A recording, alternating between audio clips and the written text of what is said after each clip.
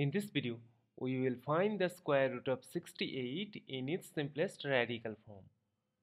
To do this, at first we will write down 68 as 4 times 17. We have written this way because 4 is a perfect square, which is a square of 2, and 17 is a non-perfect square. Now we will take square root on both sides.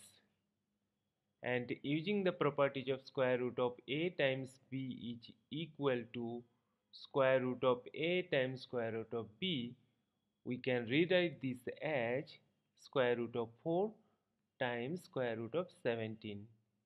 We know that root 4 is equal to 2 and root 17 cannot be simplified further because 17 is a prime number. Multiplying we get 2 root 17. Therefore, square root of 68 in its simplified radical form is equal to 2 root 17, and this is our final answer. Thank you for watching. Please like, share and comment on the video. Also do subscribe the channel.